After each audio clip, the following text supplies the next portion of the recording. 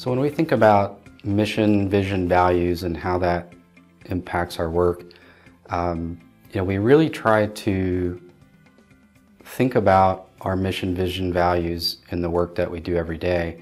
And broadly, our mission is to create functional, usable, secure, and elegant software, and to make that process painless for our customers. And that's a pretty broad mission, but those words were chosen deliberately. So for example, a lot of the work we do has to be secure for our financial institution companies, partners.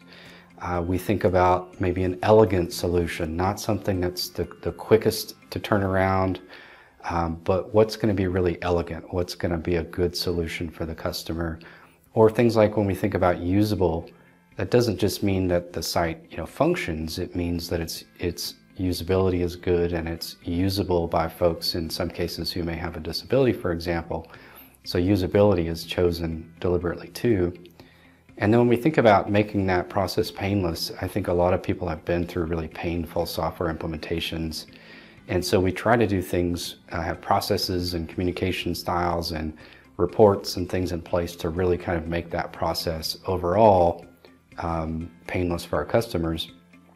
And I think whenever we have questions come up day to day that we don't always have an answer for, we may not have a process document for how to handle a certain question, but we can use that mission to guide and to help us serve as guideposts for our decision making. And then on top of that, we have values, which are friendliness, dependability, excellence, improvement.